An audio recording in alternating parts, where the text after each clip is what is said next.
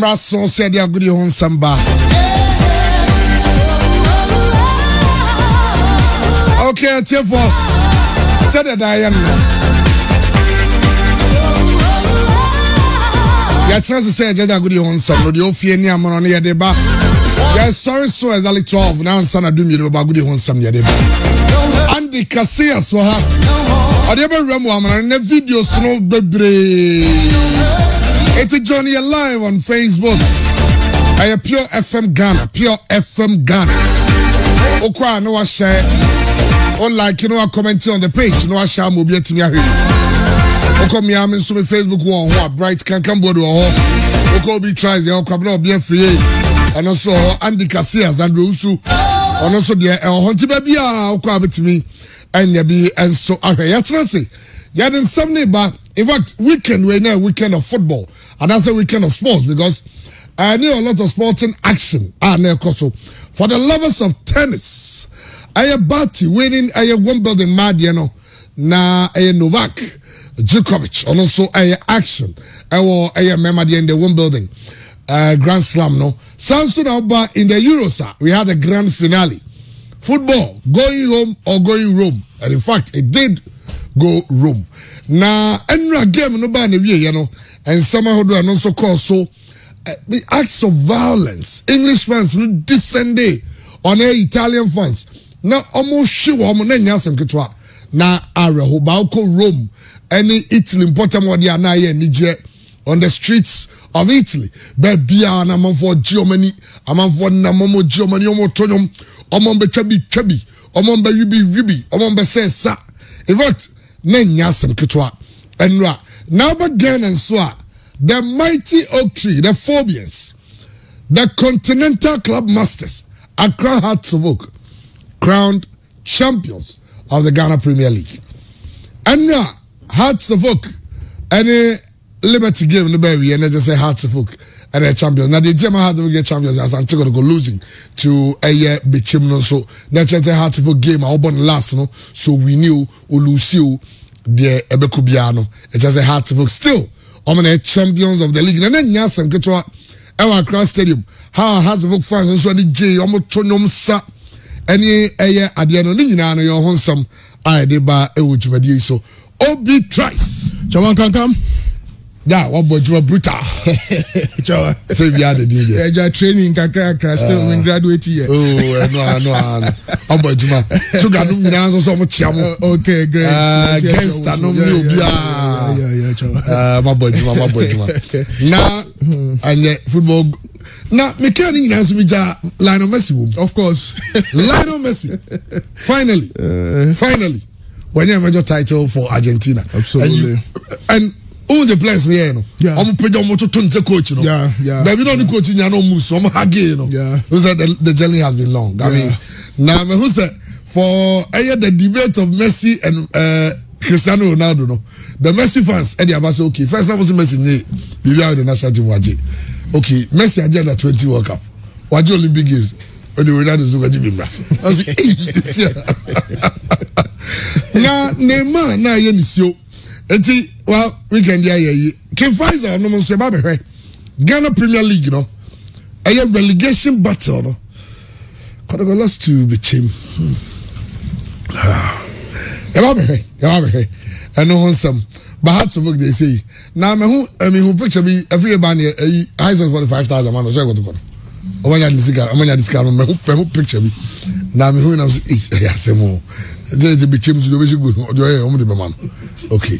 You have heading down on some 11 days. They say they're almost but safe. They say something is safe. Yeah. They say they are safe. Coach Ignatius the Mantiano relegation then come home. But that last game between Kim Pfizer and Liberty, that last game, I'm hoping say if you remember when they are game on Saturday also more money come. Other matches are ever so and also by relegation. And they say but they say there Hearts of Oak are champions. Hearts of Oak are champions. Hearts of Oak are champions. Somebody will make how when you ask him. Christian, this is Chairman. Nabibia Wako. Yamiadum. Nice one. And Chankwan, the free Tuga no Hoba. 7 Chamo. Tuga. Only your Moses. I'm saying Chasonko. Ever Mamo. Number 2 omunka. Asa. So much omunka. Enu hia pa. Aye. And to life Anita no so much omunka. Okay. Now ode mama yinum kaka. No be anim say emra it share England share first goal no there. No be anim say you. But they share every Copa America. Obi tries. Yeah. And then some the dozen they can say any time crowd. Because Copa America. You about share the Euro final. You about share Hearts of Folk. Our Major League. Now of course the relegation battle also kakra. Any other things. Division 1 no swat in Saba and so division zone 2. Yeah. Second year that go to so kokoma. Omo bonu mani kokoma. Just say adiano go for na jomensem. Executive committee ajomensem. Every president or ejuma also here. A bad to say every week. Yenya incident be here and mad the beauty of our game. House of Folk have won the league so nicely. And where Juma Samuel Bodu Aya. This is what a coach should do to win a title. House of Folk game, you know the wins are win, draw, win. And it's been good. It's been good. Obi. Yeah, Chairman. Yeah, right. Well, me sure say infonia Jumedi ni ba na we Maracana no infonia ba say players no ama Lionel Messi so no. Yeah. Infonia we asia fa na nyina obia ni eje say ampa abrantie no empempenso a wadru abrabo mu no na se fata se otumi eje Copa America no. Na eya kwesi da no pa referee free Uruguay Esteban Ostaji ball na ben say odijumedie na ba na wiye no na nipa ebro more than 45 million or more Argentina no bebre na was some here because na Brazil ain't lose to Argentina ewa Brazil ho in an official and in a competitive game. Intina was a Lionel Messi to me a be a fast situation. Well, picture no say picture. Yeah, it's the most beautiful picture in the last 20 years in football. Well, and I said no, I say no. Italy for winning. Mama Roberto Mancini. So I come more player be number. Come send a message say, hey, Mure coach no was a command because it's no sign of football pempe so no etumi edru. Na Argentina nya players who draw from Maradona, Gabriel Batistuta, Veron, Roman Riquelme, and ABC Lionel Messi. So now, say Argentina for a Kai football, especially on national team football now. Now Kai 2018 World Cup final, Argentina ni Germany boy, Brantford Mario Götze, etumenya sago no. Now the biano send you di Kai and debate ni koso Pele aje World Cup da. Diego Armando Maradona aje World Cup da Ronaldo aje Euros ne da na kaye nua ye Fred Messi a bibia wo football mu bia as far as club football ye concerned wetumi aje nanso na kasa obenya abasobodie bi a obegina so akasa you mi fra Argentina na empempenso amadu ni abraba amaboyi me so achede ametumi dia ma menua no amene wo Argentina enie enti no kwanie edu baby kwa ye say football no kwa ojai enya dia em say was the last loss to Chile who say lose Copa America back to back to Chile and almost lose to Brazil in 2007 lose World Cup final in 2018 to Germany enti not just say the omo can say look Diego Armando Maradona no kwese abrabo na obebo ye no na entine kese ni nyina mu kra na onyame ho say abrabo boy etini o ensa entini no ni nyia wo nyame ho nanso na Argentina for the hunu say o ye nyame soronko a just a Lionel Messi aye bibi wa abrabo ni mu a ebe ma na dru sam pempenso no entina ha dwen a free sam Lionel Messi aye ni ka onya ni maiden cup and on the debut with the national team in 2005 wa kwa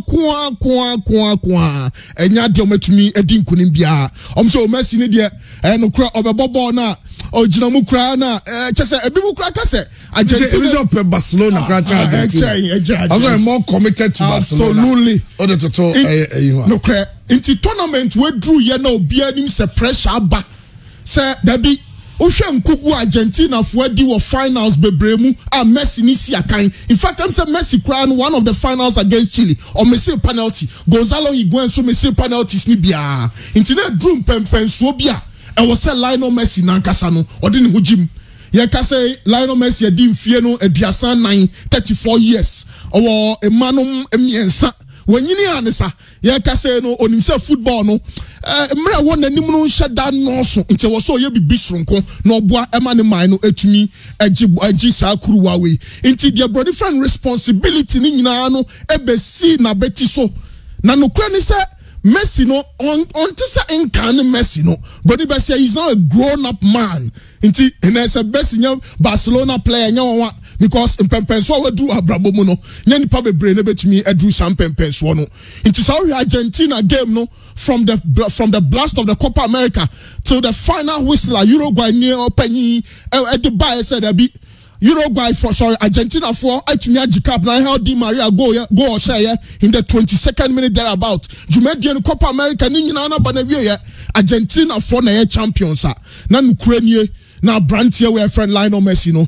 na ne modemo aswani. Me crowd here they metumi aka ne say yenya botre ni anhwe maybe next year 2022 Qatar 2022 no wan hwa na Messi besa akọ na ho no so otumi akodi ni juma ebetumi aso ani papa ye ba ne nyina mu no ye ka Lionel Messi ne chese ahofa masronko ani chese gidie sronko abrante ni nya ese dabi emra so sa ye bibi ma mikro no ye ntumi nka Lionel Messi nko a na ye chese ye be fi emrante se Angel Di Maria Lautaro Martinez, Emiliano Martinez, Rodrigo De Paul, Nicolas Otamendi, players no dos Argentina Mrantiano, Giovanni Lo Celso, Leonardo Paredes, Mrantia we no chire bibi sronko. Na omunim say Lionel Messi na epenyi no ono na di okun nanim nanso yenso yentumi anya bibi de broni friend collective and na mensem no nyina no efasade we hu teamwork collective onko ahontumi ye no kra ni say football no nipa du ba ko na ebo ye was star ye nipa bia ono no akonya ne ba otumi sisa nioma but nipa no ono ne betumi agibɔ na free goalkeeper no ho atwea akohyegu amo agikuruwa no nti ye was say onya nipa bi omo ne nkyɛn obetumi abo omo ama situation no etumi akɔ nanim the brony friend teamwork and not the collective it is our final now we will be Marcos Acuna we will be Christian Romero Abrantio omo number 2 Gonzalo Montiel emrentene modimo from the first game to the especially the final not just say yadia eso ni papa ye Argentina who so first half no of course brilliant goal Leonardo Paredes Rodrigo De Paul we be picking ball no it was central midfield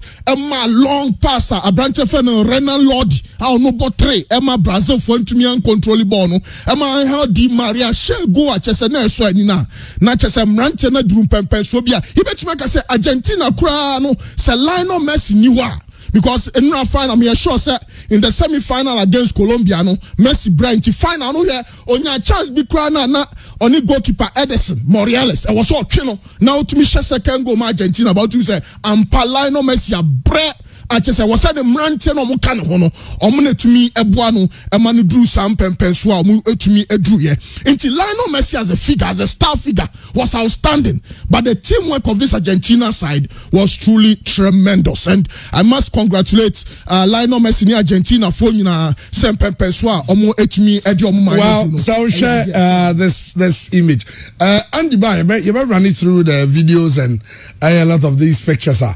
Lionel Messi na almost in the picture at all. And in fact, okay, last Saturday who school went to me Christian America was Makai Argentine newspaper Libya any journalist Libya met your momo almost so many to me and you cry. They feel this is the time Messi bomber Argentina said we yili yemu bo and you find Messi going for tackles. Yes, you know after the baby Messi position go and then Massive said your money CJ and your scenes from the dressing room. Okay, when you Kun Aguero you know the on Twitter Instagram and on Messi no muji where Olympic Games are under 20 no where Olympic Games no almost so no muji you know and on there no at one get medal no gold no way so Omaje Copa America with a medal na brilliant but in the dressing room it was massive and you know move to no I was like a darling boy because we are no more message all the message to you know one message everything and okuta trophy normal to any one run almost and the excitement you could tell. Absolutely. No, so elated. I think the last time we win a trophy was in 1993. And so almost situation no crano and the Ghana there no and so and also so when you lead the beer or to me Chim Rantiani in Asanianra Roberto Mancini man and Rantiani who said there be Italy mino Jesse now Moshano some more to national anthem no crowd and woman we are Fanana who said there be more quacko ye bibi or minor mujro man no more person muji bibi more mino when yes leadership qualities no when you have very good backing staff our munino fight for the common goal, the collective, the teamwork. I can assure you. So, Osha, the days of Batistuta, the days of Veron, the days of Javier Mascherano, the days of Maxi Rodriguez. Some rented in Yano Muni Bobo, but not teamwork, no. I will form. Exactly. Well, Eddie, I don't know. I would hate to remember so, but Christian. Chairman. Well, finally, Lionel Messi, a trophy for Argentina. Messi in Argentina, you know, umoni haji. Because now Argentina, a football nation, I got 28 years. No money. Look at this one. Look at this one. Yes. Where you I'm going to do Argentina. Wow. 8:34. Nipa bebre was say omoko Kalik. Omoko sorry, but nipa ni bebre. Sunday anopa. Oh. Campione de America 2021 as a champions of America, of course. I mean the Americans. Sunday for one. Na me ka say enye Messi one. Argentina so man and kasa chairman no mabre. To have gone there 28 years. Ano mtimi nye trophy biya no. Chairman ya. Na since the last time we won trophy no. Na Argentina abo 4 finals maku 9. Ano mtimi nye. Messi was virtually on the verge of retiring. 34. Messi ni football e won nim bebrebe. Acha e be the next 3 or 4 years a day no. Messi will be out. The Messi ya nyina no. Na se Messi be retire.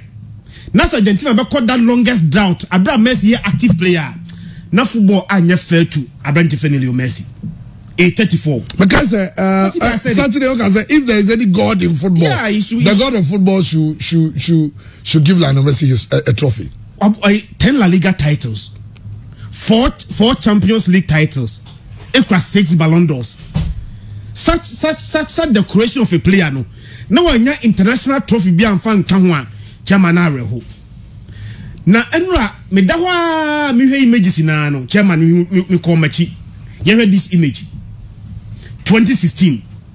After some months see why do betimi bia no ontimi nyukruwa no he retired. Boy, how many Chile 2016. Okay. I don't get any when I know what team is you. Yes. Me kai Messi. Kono aye bibia. Me kai Messi quote no. Chairman was say I tried my hardest. It has been 4 finals and I was not able to win. I tried everything possible.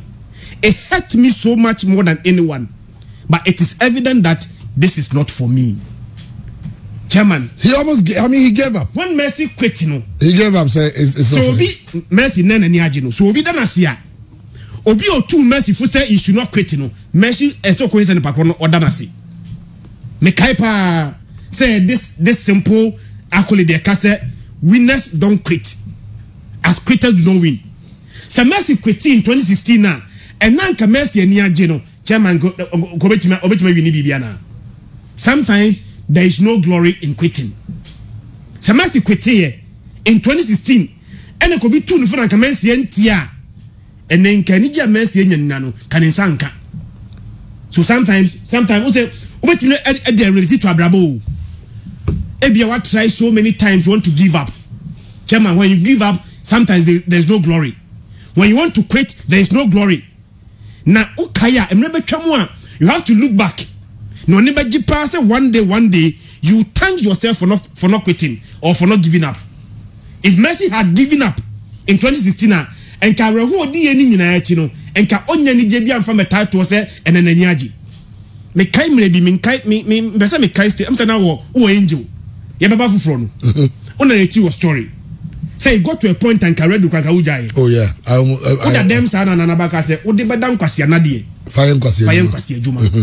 So one ti una na enanka wo yese wo jaya and then can you be KB? Of course. Yeah. There are people who are radio. Chairman, they want to quit. Sometimes we see obi sim pese me obi pese me BKB. So when frustration now come neno and you decide to quit, you never become obi, you never become BKB.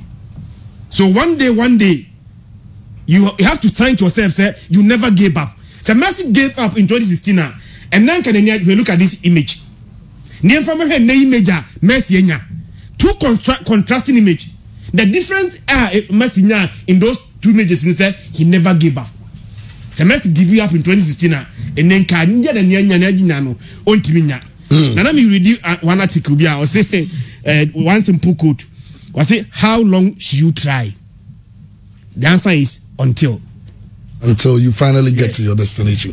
Well, it was massive and okay images are and the number de my when Argentina could do I'm just imagining say David you draw say one day say Ghana Black Stars be a Cameroon near ba na your momo heroic welcome say Black Stars you the trophy de ba bibi san can you any budget that is what we are all looking for but young Chinese maybe we will have a leader who will not give up like Lionel Messi. Even Lionel Messi gave up at a point.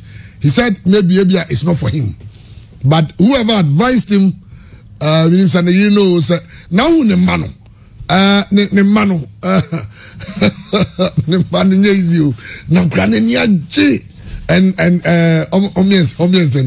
omoto kitchen names on there. On until they go to ground. When you will be born Argentina, Jesse. And I can just imagine the excitement that will be in that home. So finally, Lionel Messi, I crowned as a winner. And which one is this?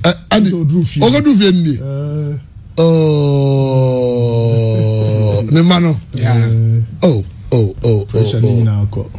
Now it's a neighborhood for now. You have a go. Yes. Lionel Messi go do fear no. The Bapanian them say, oh, you're so crazy about his dad. Of course, I mean he's a winner. He's a winner. Finally, he's won something with Argentina. Absolutely. And they beat Brazil. As some of them a crown your man you know. They beat Brazil. Me show images we any part of too merciful. Say Sanko national team. Messi should look for that person one and say. Sometimes don't catch yourself. Don't give up no. In your moment of glory, go back and remember that person. And you gave up.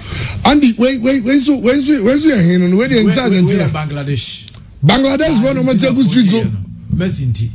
I think Messi is just area they are always so crazy about him. To Bangladesh and on my street so. Oh, Nigeria for us celebrating Messi. Nigeria for also the Nigeria the better was here. Where you Bangladesh? Bangladesh no. Bangladesh I'm some man for the bet pa. Oh, because I heard your bet in Bangladesh this area on the bet in there. Yes. Now Anthony Larikozo, the wife Messi Bedru airport no. And Jaribe man was video no. On the wife. Said and also after game now friend phone so no moye video call. Mbaye. Messi Bedru airport no obo say Anthony Leba. Oh no ba no. Yeah, no ba be bam no. Oh wow.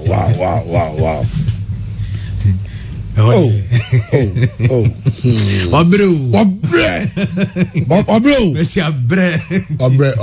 And the wife nenia dia. Just what is important to come when you feel it. Now you can just imagine. I mean, how could you Copa America bowl? Argentina on the trophy drought since 1993. Oma bra and Ghana's bro. That time black and white. Oh, 93. Wow. I said black and white 93 and now we're quality. Nigeria for the Nigerians. Messi your goat. The real goat in I know punch. Africa anyhow. Wafa punching. Messi at the street. Wait, Nigeria. Anyhow, I would also.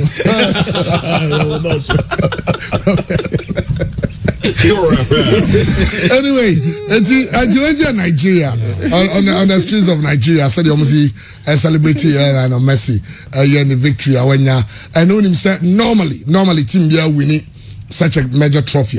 For instance, just like Ghana winning African Cup of Nations. So the Italy winning Euro and you're about Italy then so Argentina win the Copa America. And playing against Brazil, I mean, every time you change the team in the Copa America, they've been the most successful. Even though all time, this Argentina are tied with Uruguay. And I did so on social media. See Argentina and Brazil's trophy cabinets. FIFA World Cup, Argentina did Brazil did 5. Copa America, Argentina is so successful in Copa America. Argentina at the point Lionel Messi. They won 15. As against Brazil's 9. FIFA Confederations Cup, Argentina winning 1, Brazil are just 4. In the total, they all have 18 trophies. Well, we are hoping that Ghana and check. Now, when you can you so yes, I just one wine, near Timmy, I can't some. Now, well, on the Copa America this year we are. Yemra.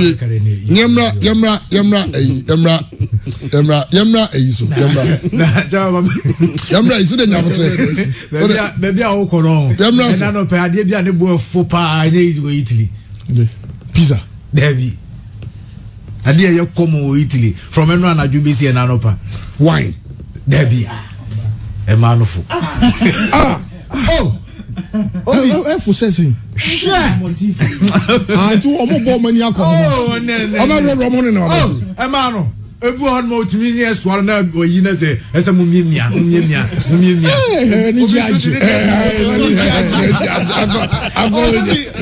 mo bi o tie radio so atiase mi tire mo bi o tie so atiase and just say any enji ka pbo na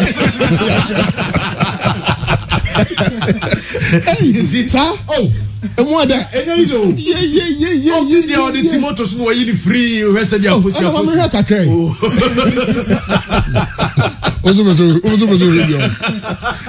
And I know only video. Oh, videos so no man is different.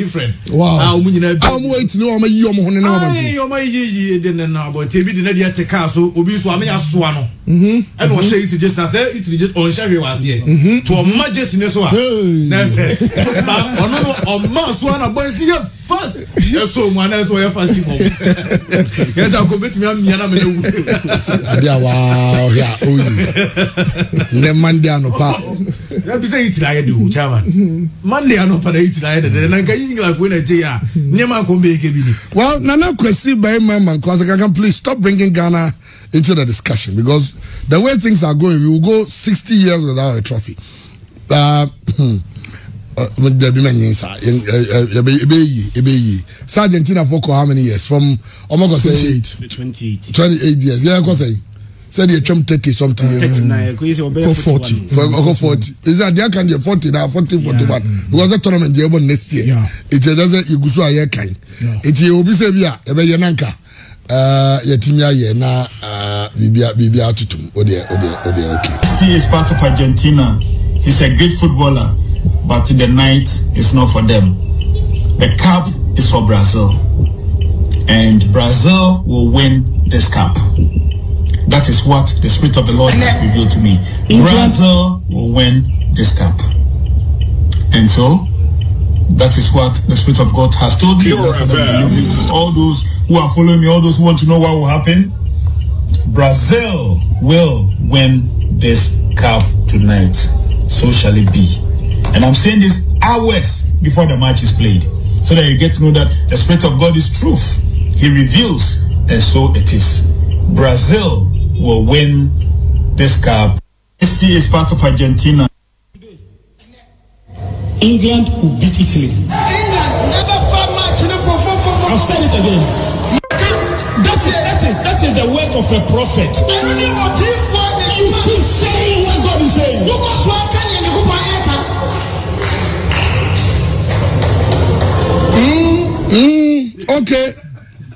I don't know.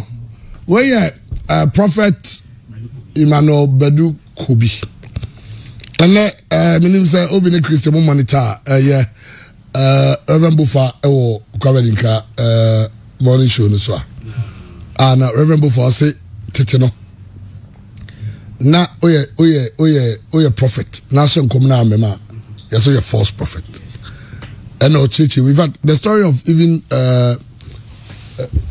Jonah, right? Say the Jonah na Jonah. Jonah. Na o chim di ntia. Say Nyankopon soma zonko kasema. We no do usuro ni say okoka na ngofo ni say madwen a. Nyankopon nyan say o man no. Nje say no. Eh ya be false prophet. Ti no no so ngo no. Anya mi kire egi no wadi kire no e o kwan for so. Number 7 kire say. Say Nyankopon okay we be say me ya say Reverend Bufako. Say asofo bebre e confusion you wan be do de nyame aka ne de na adwen ye no. Yes. We dey double. Brazil will win this cup. Prophecy no say de nyame maka cha. Na nyame okan ba nyame nyame ntwanto. Because asofo no omunyom huvri bom o say ware kan say mo say egu omani masda. But say Brazil will win this cup. Oh, I don't want to. Messi is part of Argentina. He's a great footballer. But the night is not for them. I'll say it again. The cup is for Brazil. And Brazil will win this cup. That is what the Spirit of the Lord has revealed to me. It's in also you hear me saying and saying, you may reveal, maybe a Spirit of God. Maybe a baby may reveal each other for Miss. Oh, we say, I'm not sorry, Macra, as almost any Maguazibi. The way no. Emaninye arosam kesi ne say resource no will give you up. A man for lose their destiny because of false prophecies. Esen kokoye adwuma bi. No akọ prophet bi ho. Prophet no as you asem film nyame se men kan kire oni e bia na mfi nyame. Adwuma esen kokoye no na change destiny no na wanye. Families abusuan bi eja tom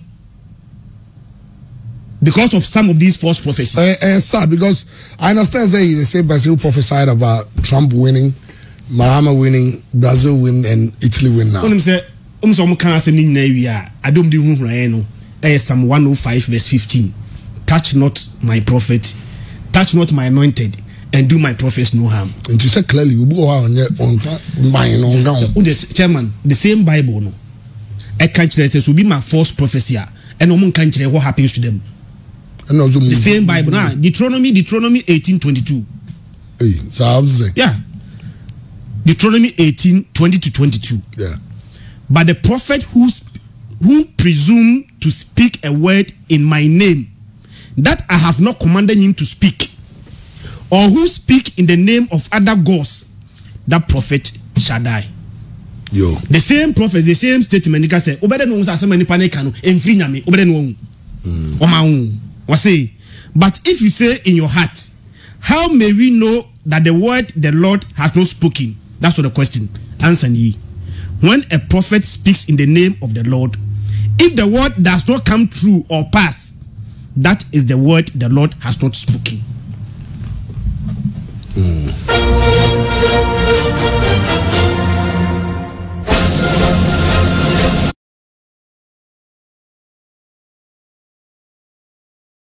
Inti kayo na yemfa pure sports emerald. Sabe kwabne free obi bebre na frame obi tries. No pure sports. Now nim say bag okensie ho nsem dia 95.7 and obi etie. Juada ekopem memeneda. Nondu ekopem dumienu. Awokensie ho nsem amonone ani fie ye sanso de wadwenkyere eso ewuram. Pure sports there a crojin a fibied a authentic. The facts are first on our network. Intikayo na for pure sports emerald.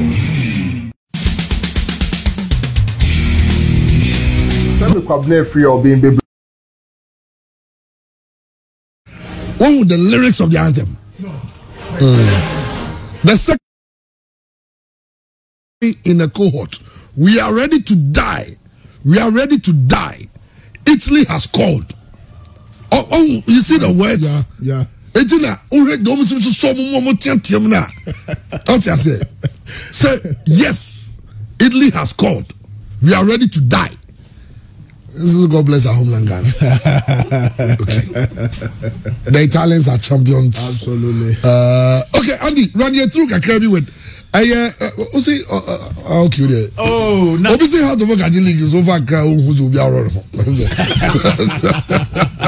Now England for crash first goal. Now round about could dey for so. On say England go in the bantem. Now live on Facebook.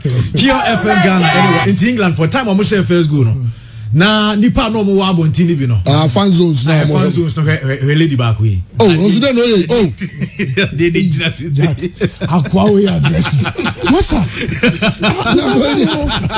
avana no any ground no seriously you we are doing o se enye eni jiaba no bi no fun ra ko no na ni je se oh bonni me gu de nu I dey change the conference. Oh, England, there's a way to get to Kaka.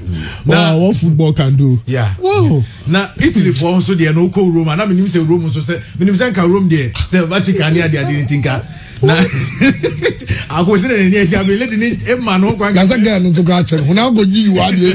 Also, if you are crazy, he's crazy. On Bob having Trana on there. Italy so back on you. But Otimoto so ọ̀nà ọ̀rọ̀ rọ̀ nù. Oh, you free. Mama wọ de yo ọmọ ni jẹ adẹ ọmọ fídíò adẹ rẹ yà fẹ ọmọ ni rẹ ọmọ ni jẹ di ọmọ mu nù. The other one so ẹja rẹ bẹ mi ahọ́n de lady baako. wọ́n yẹ jubilation ní tẹ́sẹ̀. also baako nẹ́ẹ̀sì ní kọ́ ọ́n na. Nyamina bo an so ye fast work at na so omo ya de so mo ko we are kai me Miss Bell ni Castro back here west aba vodi jize oh ba ko so dey o tu dra ka so no ro na ada Italy for na day ene izo enije mro so website enije aje wa ma wode when you na koso but the good thing is Italian national team na could run pay na ejariba mi ahwe omu video no at the time I want to see that Rome because Italy they did not even qualify for the World Cup the last World Cup they say Italy wow I go crazy. And some baby man son over retirement.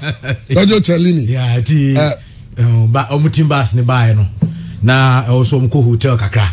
Na ohe excitement ane wabontina chairman. Enye easy. Oh crowd no. Enye easy crowd. Crowd. Which means energy we Italy. Energy we Italy. Papa. Peti. When you now cause so no pay after say team no eba be dream no. Na entokwa na esisi here before the game no chairman.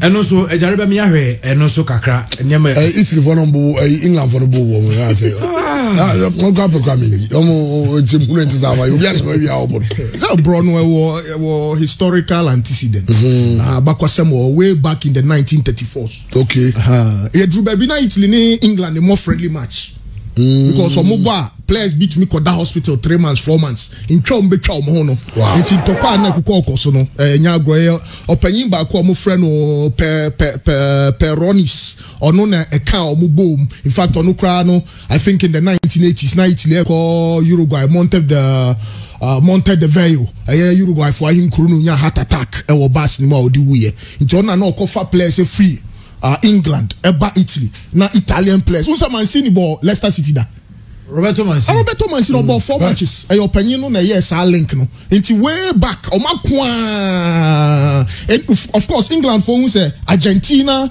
Germany Scotland and your arch rivals but a band to mu Italy. And you feel na Matthias said the entire no Scotland for no omuji omaniza. Oh, Scotland and ko nya kranka England for no England and kegu. So celebration abeka say the Italy. But na Scotland. Yeah. Scotland for any omuji papa ni nie. Oh okay. On the can Italy any England boom. In fact the first cup me sure said Dr. Safo Jane mo ma hwebo ache in the 70s and the 80s. Chelsea versus Roma. Arsenal versus Lazio. na say mo kra say Juventus ni Liverpool hell say disaster ni pa 39 e wu ye no say na England ni Italy fo ya na de santokwa no e ba nti abakosem wo ho e fa sa o mo ntokwa no e ho because Italy fo no susu say football de mo ni mu cha England fo no e na England fo no so no omo so no wa wani tua omo twa kakra dia na chese problems we bring ye na de buy nti opanyin we no na de Paul Ince Dennis Law, Ray Wilkins, all of those great English players. No, do move them actually till date. I know Chris Smalling, about AS Roma, nominate Ashley Young, Mobo Inter Milan. It was bound to happen because way back on the 14th of November 1934. England for no dressing room no or we are born here dressing room no na England for dressing room or nature hospital because na Italy for nature mo amana dani tokwa now her video na chairman oluma so yo papa panyini pa say do see 2 points no na ba ko de na areho ta ono be to na obi akwe nipa na ebutu ni sa no nipa na etia ne sa no ade o ye ya se chese ba ko be to from them so do so we amaka until okay let me come kan na see o kan na o ka bi nya se bufu ma dwen nya chen yo na mra na home group nta young custody enjoy Italy for how they celebrate. Now I heard Daniel De Rossi also is one assistant coach. Yeah. Now Daniel De Rossi means the Nigerians to be is our level. Italy for the dressing room no. I jareba me heard Daniel De Rossi video no. Italy for dressing room table and the same things you know.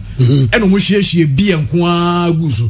Mum share bi na Daniel De Rossi could nature na wato ne ho ato table so na twi na beto the other side oni na ni je de do dia ja ni je ba sana toda yo toda no any bounce I mean anyway you ever the Rossi so the other the Rossi ni chamare Daniel De Rossi no so obes no chiaba say obes onsuro kwase ne the tikura be bo for when you do level you don't care what happens so I mean it's about the moment and you enjoy it especially unya leader be it's Roberto Mancini now no Daniel De Rossi Rossi when we need that no the Ubeka team no Gianluca Vialli no nyina ka team no the some former players we and in collab said Donnarumma Federico Chiesa no fa veterans bit say Bonucci and in nua panyin Chiellini no mo the Jikapa wa out in China when you beji now say a ball we say ni we no say na akoya nisuo o share player bi obehia ni bia no abɔ na chi de bro ni friend no pat at the back say my ade mpempen so amafa team ya dui okonyina bebre na nyigide woni mu say Roberto Mancini kwakoye bibi na nso no kremu or the Italy for no drum mpempen so ai ne they are champions of Europe na German sa awrochire won so mutimi say omubugu security so omo pekon awura mu o Wembley enra bi sie na said the police for fans no police for na nya asam ketwa o chairman minim on say the back we video here etwaku ya on say barricade ni nyina fans na bubu ade no eno mo twia for security we omo nyina pekon awura mu o Wembley wa ko game ni bi oh na ekoba ni say no omo so hwi bia kama omo hwi bia kama hwi bia mama me bi kura de na so utimi say ni mo aye den dia ma no now queen the great TV okay on TV but the Italian story no now ni hasi said last week Saturday na me will be discussing what they've gone through for the past 1 year. It's been difficult. I'm go through hell. Yeah. Also COVID-19 a company for more. It's okay at the point they were dying like flies. The city was almost like a dead city. Yeah. Milan near the cities. And Raminio Bako ewo Milan. Ofori. Or sending me live videos with a majority. Nefan compare just a year ago the same city. Yes. And now we see the papa Mabonte. After the win, I mean, how I can just imagine. Maybe say, "Oh, I bet the power will be."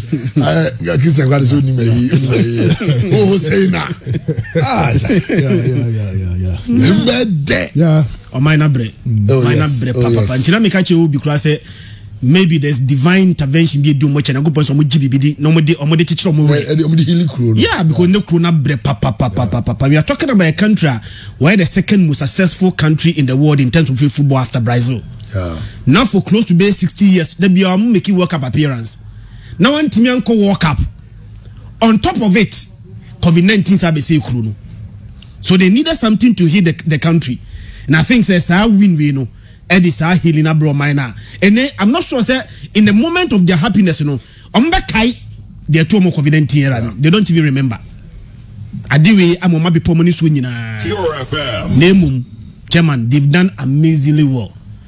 Now, for about 3 years ago, the Italian national team I want to qualify for the World Cup no have gone 34 matches unbeaten. 34. Now there was a moment their all-time low. Say Italy and qualify for the World Cup. Now unthinkable. And now I can say from a country one team qualify from the previous World Cup, 2018 World Cup year one team go. Now they come to this championship. Qualifiers no. Italy we need 10 matches in qualifiers no 10 out of 10. Now they come to this championship and they won almost every game. Game one yes ding yes almost a teams in Kitwa. Now they've met England at Wembley and they have beaten England. They met Belgium. They beat Belgium. Juma Roberto Mancini chairman and America. Also a manager was the Premier League and was a European Championship. And Tainsi, in this modern day era, there is no manager did the English Premier League. I was a national team and I did a major cup. Niebo plays in Nabasono. Papa did that change, that defect Nabano, Roberto Mancini. He has done so well. So Koyan and Kanye ya and come off for Beblimuno. Tena Koye from a moment I don't yes very, very, very down. Na ye nay or money or most day. Papa attending the fortunes of the Italian national team around should be Roberto Mancini. Let's say celebrate Biana, he needs to be celebrated. Well, Bobby, Roberto Mancini, Italy ultimate qualify for Italy caught a winning streak, unbeaten run. Yeah, amazing. Absolutely. The scene no akoyese sini, akoyese movie. And Kagana ha, you say a movie si ajiji Beast of No Nation, and perfect picture, and I jako no movie CB, sana situation in here because on share movie and now on sini, I'll be say a jako ane lowen, director and say oh a jako no yes say na a jako semenye near suka. The very moment in Tawantawa biba actors in terminal movie near Bejaitra.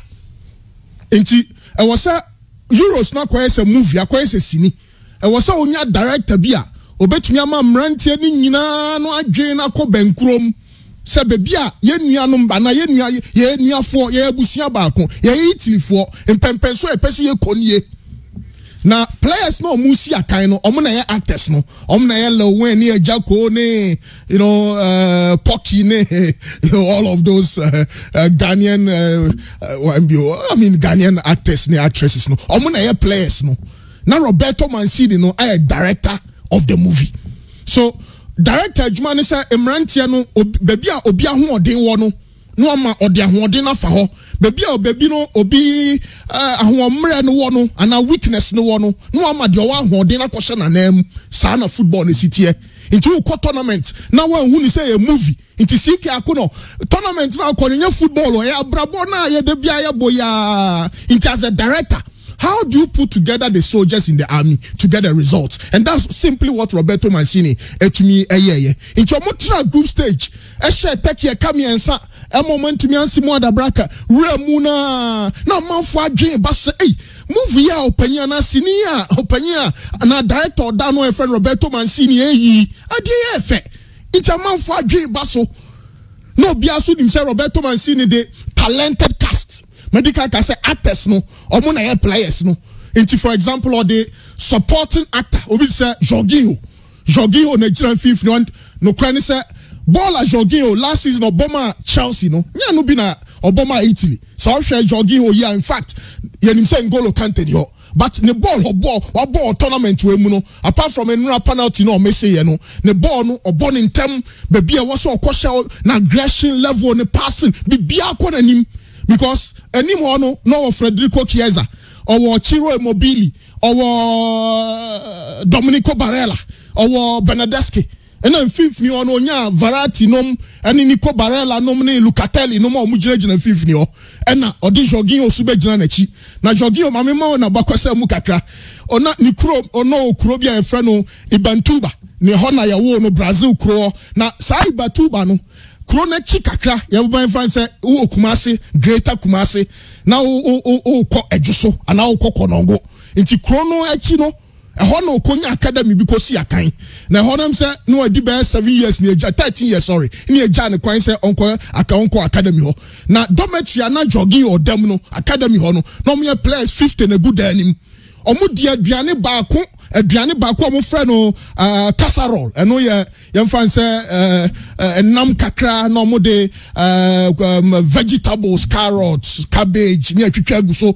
na ya pe makoni jene biafra ni odomo di sa casserole no sa be 2 years ena jogi o say no kra so hu so bi no casserole kra na on person be kasa nipa no e say kai ne ya obi na de ma brante we no jogi o na nkasa ne story ni ehu ni say omunya akonya so mo call Verona. In fact, the first stop from Brazil because trials were Palmeiras or Manfano, trials were Sao Paulo or Manfano, trials were Internacional or Manfano. Into now also free Brazil or Edna Nietzsche Europe or me Nipanum or Mudru Airport. Jogi or documents, no, it's no new fear do what you know. Now was sending papa signing documents back on. Ne papa to me and signing documents no. And I didn't know or more justify no or Mudi Kanjan or no airport or Brazil or my incro. Just say a branch and so yeah our airport no a no friend papa ka say baby a wo bia no jaidia wo ye na bra e say me die so a me de ma ho odin ne me bibia hyam no me do airport a so ma me ntu kwan na ne papa ba ya otumi sign sa contract na otumi sign sa document no man a branch na edi tu kwan into drew Verona Chromo no kwan say odru mra na wo awo chesa wo wom na sika ne papa edman so fashion the bottom nko no 20 euros now tribia only 20 euros ni sika ni say na no de no o de mo 6 euros efre eto credit egu ne phone so friend papa ne mama eni ni anom eni omudi nkomo na 5 euros or their top up credits into betumi friend now for more Italy ho na 4 euros na aka no odibia to support odibia to toiletries tea-roll ne some no de bedware na 4 euros na aka no wachem emu Saturday internet cafe because cafe no don ba ku bia 1 euro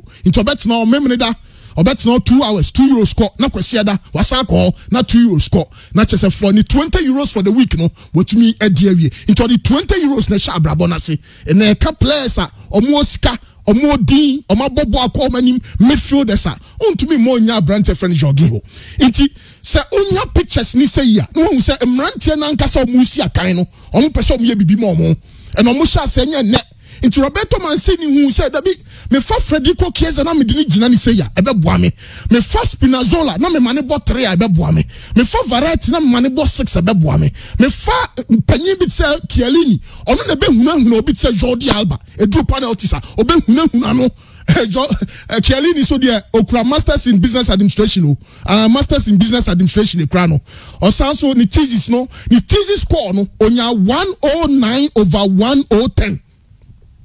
Just a difference of 1 and Konya excellent score. Nitizis no was in the business model of Juventus. Inti 4 no bono Chiellini 4 no bono and 5 no bono. Addition kwan original. Ose anko amobo anko a doctor.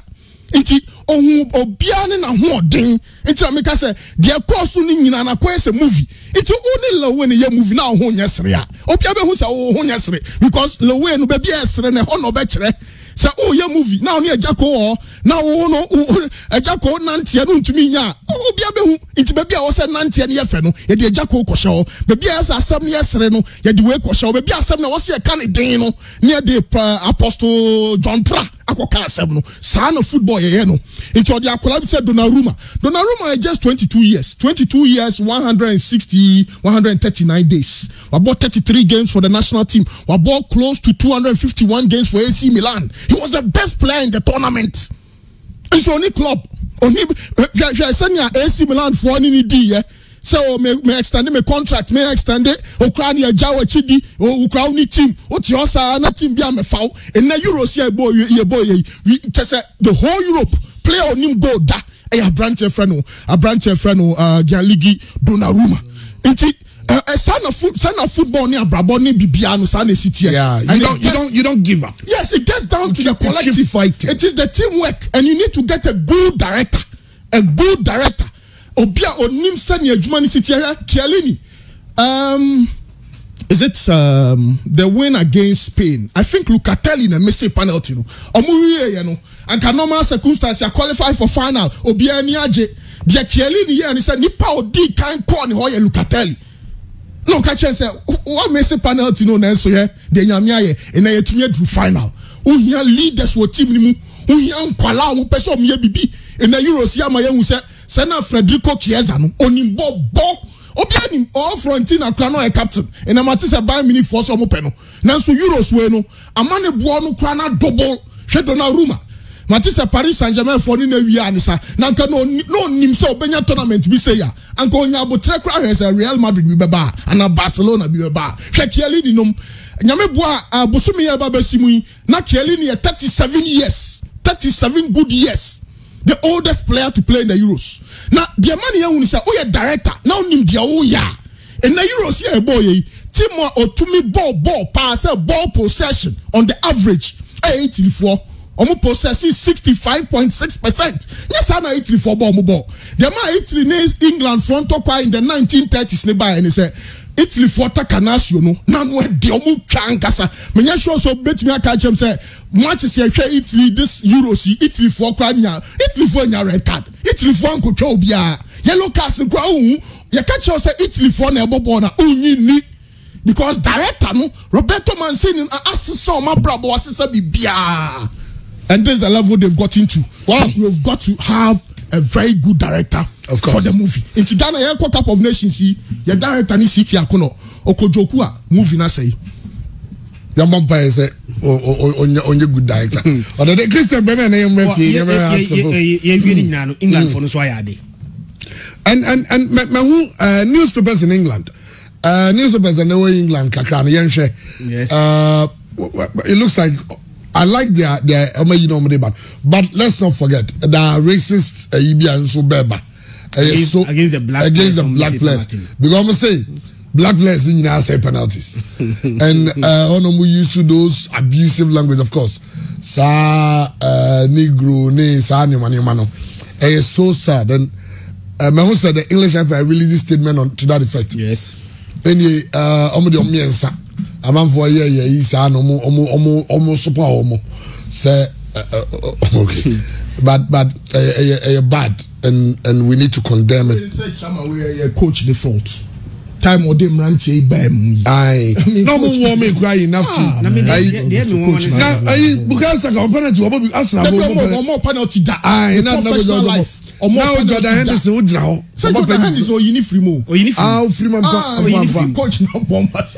Or the player free bench. Man was saying that free. Or your Grealish Susa. Na minimum who say penalty bono arrangement in say oko batono really. How you arrange them is very crucial. And think how the Bukayo Saka no ebo the last. I said I wanted to take one. The governor has made so many right decisions through this tournament. He did tonight, but I won't have people say that I didn't want to take a penalty. That's the penalty. When I said I will, because I'm a footballer. Say I mean, yes. If Jacqueline he wanted to take one. Now guys, Southgate, Ghana and Ghana so much fun. Because I'm saying, no Bukayo Saka say, and I'm crying. Saka, but penalty now Bukayo Saka na ebono. The fifth one. You need player or temperament. Some Kobosa kicking. And I'm a man for no. There's one player. There's one player from the English national team. I'm so happy for him. Luke Shaw. Oh yes, he's had a fantastic tournament. On him say Luke Shaw was playing for Southampton Oba Manchester United in 2015. Yeah. Oba Manchester United no. Onya double bone fracture. Ni image maba amajari. Double bone fracture. Yeah. See, I can't say double bone fracture. Also 9. And now we the skeleton of the bone ni tibia and fibula. Yeah, unze free her go to a few cc. E be su go to no kase ba ko penishim. Your friend the female. But if you go to the see unaya sino your ankle no. There are two bones. You know it. There's a bigger one I friend tibia and a smaller one I friend the fibula. Look sure. Enya double bu pain. Hey. Normally bones are not fragile. Bones in there timi bu so easily. Yeah. So for a force, corner man nani pen there, ne such a great force. I bring any pride. Now me can't pass your pride or acquire no buy no. Or boy, a very good game for Manchester against Everton. Press conference. Ne beside Jose Mourinho. say plan and the ball na obo na e ba ne say na otimi ball sa mo no wie look show o wie no me kai me Coutinho was say he was in front of me and I was making every decision for him when to go inside, when to press the opponent. If he was on the other side, he wouldn't be the same, and that is not possible at his level. He has to grow up, he has to mature, he has to understand the game better, he has to accelerate the process, because at age 21 he's old enough to have a better understanding of the game. Now the player Luke Shaw never even made a single assist in 2 years when he was playing for Jose Mourinho. Now he comes into this European Championship. Now don't forget, and on the share goal under 2 minutes. Or share goal new year before so share goal no. Now the previous 2 games are England are body nano. Luke Shaw and make assist.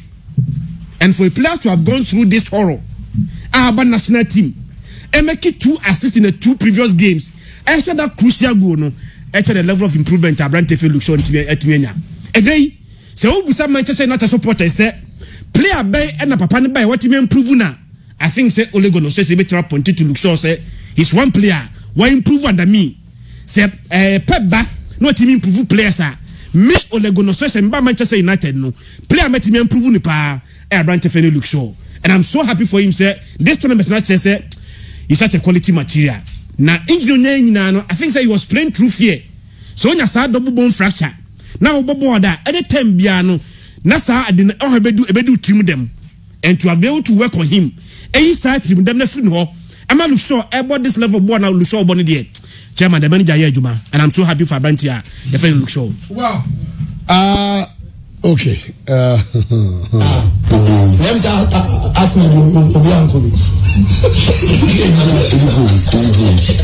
Arsenal player. I don't think you go. Let me Arsenal Arsenal player. I don't think you go.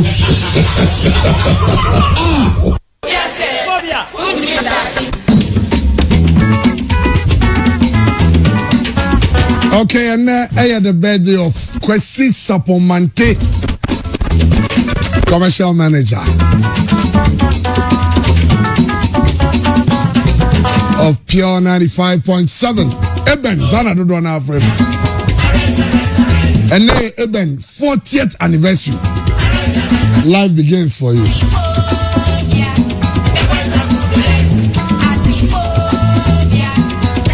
And the house for the United of Jesse. I'm Jesse, no move, baby, then you know me. Hey, that's me. Yankel, baby, the Treadway's chemist, I read the near the bar. I'm ready for paying tablet. I bet just so the tennis say, oh, I'm baby, or yo, T. Waposo, yo, and how England support and then ra. Game after game, I'm out headache. Be showing here for paying the your syrup and so, and the young crowd here. And you want trouser 500. Na trouser 500 no no the tiane say yesusu no it will show ni baby I said every 3 months we also do me and every 2 months we are now benya trouser and the amount and your Riddles cough syrup so bo wakata cold wedro Riddles cough syrup no and you can for a day amount last chance travel and tour but so travel agencies not also na so bobi am na your air ticket and reservations both international and domestic. Set travel and tour arrangements, travel consulting. Now, some go for Eco Romania, Canada, Belarus, Russia, Cyprus, and Turkey. I'm a Mako Yejuma, Yepe workers. Eda go Cyprus, so your restaurant at Juma, Unya €9 an hour. Unya Juma 8 hours a day. Kikaboom, and easy. Romania, they need delivery work, Unya €10 an hour. Unya 9 hours. Not just say, and no every day, we are make over 900 make you know. Okay. Meaning also, Samson was Serbia, and also drivers and house helps. $1,500 every month. Your New Zealand also, your workers, your Dubai, your carpenters, masons, electricians, and drivers. Qatar, your drivers, and your hotel jobs also Turkey. Open last chance, Omo Diasi news site, page 4. Echiwa and Omo, we don't do page 4. For number no more directions, Omo found. Number is 0543 56 5968 0543 56 5968 na any last chance and so indijuma I honum Hearts of Folk. They say it is Hearts of Folk's moment. I say please make up interview Fabio Gama again and ask him if he knows Hearts of Folk. Okay, I need James Anache. Nana Kwame Bonnie. I'll say imagine Godogo have played all their home games at the Baba House. Where will has be? They should thank government for delaying the works at the Baba House and giving it to them. Where you share your lives this year. Where you seen some there? Where he? I had the dressing room. Wow.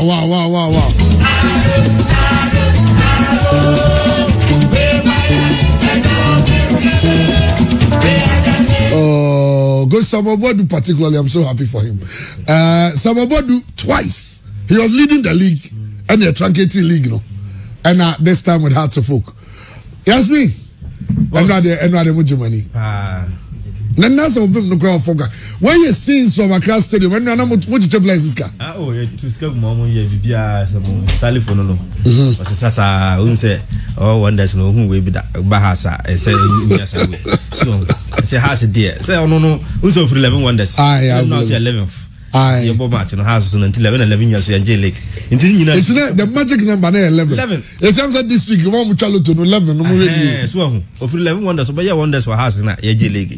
Nti House of Folk do biase nti se chofo na mutaboya chini so mo da do biase because the supporters say I no mo so ra say yanje league no mo nkasa yanje opa bia ntumi ntina radio sin kasa House league yes na kotokofo no say ene yenwie ayi omo ka 2007 yaji no Cape Coast yambo ba akora Accra Sport na renovate Accra Sport Stadium nti mo nkasa ne nke yebo no baba yara ade yambo league baba yara me House yanje da ayem omo mo nso ani se omo coach kura ase I must say, I say, I can last match. Minister last match, but has points. Meaning, and I said, W. Tano, and I said, be a Hashmi cry. Abandon some mammy copy FMT, but has. Until I say, I can last match. Yaji House of Folk, Yaji Legono. Yaji Ni, who said Legono, first leg has Nigeria. Yet now 12 leg has a year. Yet about 16 premiership team has Nedica year. This is a side about 18 near Jia. We also say, okay, and I bia leg in Yaji. He said, Yaji, so who say, Bamia Ebo Hasaba. We can make us say, you bought 3 finals. In England, then 1, Messi Moon, then 2, and a house, then a cajon. I said, Bamia Crime car, say, as we in cry, bro, Europe, you know. Oh, Bamia, now we are hasting when you would the Bia San, why you say, yes, I have fed or Simini. So, Channel has in the one car. So, the House of Folk, dear, your boy penny for an abasso from Toga Fede, the boy chairman, your bona basso passer, from all these your changing coaches, supporters, Casa, what you are leading me, Angelic, and management, and also not forgetting your NCC chairman, Elvis. I am more can be so basso. I say, yeah, no more bonnet. It's the same year. Oh, so, Baco school. Let's say the Biawaya, they were different. Wouldn't go school so one Kayade. No more already about Chinaso. No, what difference there? The opposite way, no. It is so much like a bomb in Abasso. And NCC chairman in executive, Peter Mama Monet, Kobe Jones, Munina, bomb in Abasso, and San Abba Santa High Shako on Martete, and Professor Ba, or Nipa Kupa, boy, and Alaji TJ. Almost our boy pa and executive in a bed once any place in until week with the Kosaba has a bed for me because House of Folk dear ya bread papa from 2009 ya bear when ya battery now and confirm so say quite so be a coconut na supporter a coconut na one confirming na who so be in Chilean Susa now confirm on person leg or mountain no more. I say House what say Alabang akoko na mkra yasa oh me no kra maka no anyim fa say am jumani a anya so eno mo wenchiwe ne mo wenchiwe ne ma mo pesa mo je leg no mountain no we am one wenchiwe na pure water kina no wenchiwe ne say ayo nkofa na so enti House of Folk ye be ji ani sa be so bi say na House je leg anya news ndem hwe Inter Milan ko he omo je league no hu do mo ye nti ya say je ni nti Saturday say e be float sa adonkoness level no omo sponsor ye nso omo sponsor omo tan ya chi adonko sponsor bibia ko so kam omo de drinks no baba ndi we your house ni afiri na ko ye nto sa nom sa ni energy ngi ya ni ensa ngi ani pa eti ya the float ni ba fa makom de ba fa ba bi bebre asafu nyina ba fa honom ni akofa mansi ya chi hono ni afa dum ni afofa ayi asuka ni afa stadium hotel ani mo hono ni afa sports hotel ani mo ho aka Balon na Jorginho Accra we wako West Africa. Ye bo West Africa in the 20 tournament. On dey say go final ye ji ye. Ban for Ballon. Yes, ban for Ballon d'Or. And dey say kwa under 20 finals was say go. The African best. So, na say no kotoko so say so kotoko jele mu ase go. And no so na ye ji final yi. No was say go a. Na ye man Ballon d'Or ye kan Jorginho bet it was say no. On final match when was go. Ban ye said nka Ballon d'Or say FIFA for ni ka ho. So and I say boss ball Accra no ball awo no. And we hear Salifu nso so a ni sas ni Ghana ha. So ye ko kai si Fabio Farmer o se Fabio Gama o se Fabio Gama won. So ono ba kro. And now the Fabio Farmer. Na me say Fabio Farmer. Sen kanye wona ka me say Fabio Farmer. Say Fabio Gama. So oba kro mo so bolo no wanu ma dumbo. Ba kokura ba yeso so. Anka wo de Fabio Gama no so bolo wo da hunhu. O se manu mai. O ko no mo ye ne ya pam won. So inti House of Folk the players no ye ni Samuel Bodu hwe adwuma wo ye no kom media ho no ko tena ho anka disi anka bibi besansi ni asaje afun o tena ho hu se atim we na me kwa Majelic so ba ya oje ye so inti Bodu no ono anka se wonim se House na ba Majelic enye ko na number bi sa na league trophy no so no coming home no aba ko league trophy free Accra o ko na no akodoma o free ho no and the league trophy na ba home yes esi Accra na esi inti wo free kodoma ba kroma ne nam ko wa ko boss ko nam sa afa no league trophy na sa ba fie okay inti league no is coming home ti aba fie inti nya afa na ko sa ko nam ba bia yes no on trans sa be yes inti ebra e bia no asa ko talk Accra no asa ba no abetena Accra no atena ho sa league trophy is coming home ti sa mo se ya mo fa manhia ayi ba fa o nse ba fa o nse ka ko ha che nti e said no fa o because e wie sa ko Africa de no sa na ba fa ho no mo da ko Africa na ba oh yeah ko West Africa de na Africa no na afede ni ye yes me tell mo say na se say they say you know na gi FA Cup no na FA Cup has ya free mu FA Cup ya free mu je betam ya double na double ni si age 5 ya kase double has ya age 5 we ka 6 so ya kase double ye ni ya age double travel kra do bia kra mbe ho kra mpo no waje ye ni age so nti FA Cup ni free mu no ma kase na ya nyire ho na beji FA Cup wo si baba yar na ma Angelic na baba yar na bia se bo FA Cup baba yar na mbo ano Angelic no wo si nke ye bon baba yara nke je league mane mu FA Cup do baje FA Cup ni abia baba yar se ko bo nti FA Cup ni ye baje nyemu na ba kire cup ayanje so nti trophy ni ye gini menu nyina ye wie so na yakọ Benidi no yakọ ansa na se se nu se ye da ya nwini ayi ntalas ni dawumo ni se ya da gini Cairo ne adwini ayi Durban ne adwini Lubumbashi sus Embassy State musa ne adwini sa places na ni wo se mani da sa monyi brekum ne ayi ne na adwuma Badu Park ne Kwaju Abo Park ni hifa anu nya free etirim yes say anyway Ajabana hearts of fans at the stadium after winning the trophy na nyasem ke yo wallahi e sami papa ba o fra botire ene wallahi minda yene bi jai na mata mindiri aye asa do fo da usro eda si baba beti baba le baba beti baba le baba esi anu ho yeri aji se yede jami asise ya chi kapu ndi kapu ni na mikita no ndi yede management ni nyina asise o ma tuma bu ya fo kapu no yede togba asi yede obi bia asi yede jami so asi Allahu akbar okay enti nanya easy at the Accra Stadium.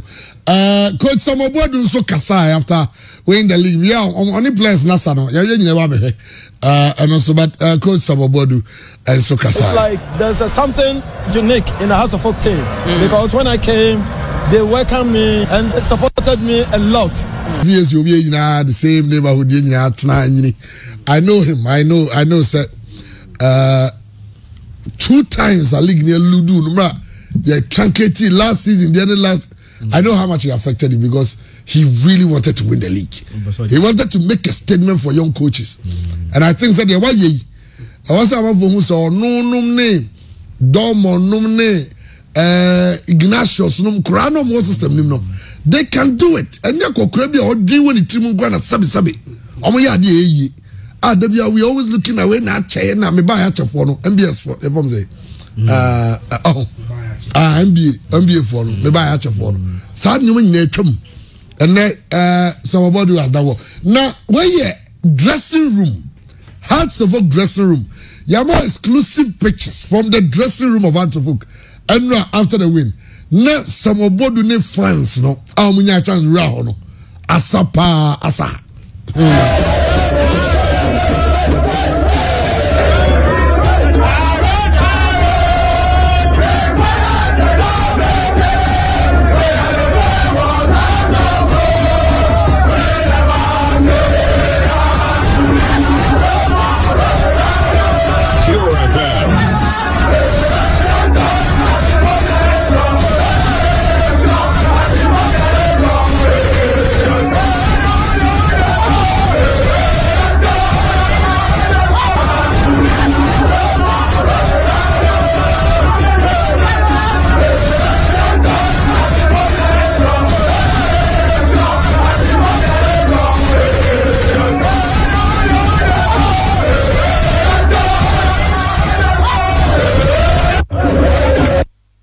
Well, we are saints from Accra and players joining, fans, any management for you now joining in the dressing room to celebrate Accra Hearts of Oak league trophy drought for 11 years. Hearts of Oak are finally champions of Ghana Premier League again, and I mean, what a better way to do it than with a very young coach, Samuel Bodu. And amazingly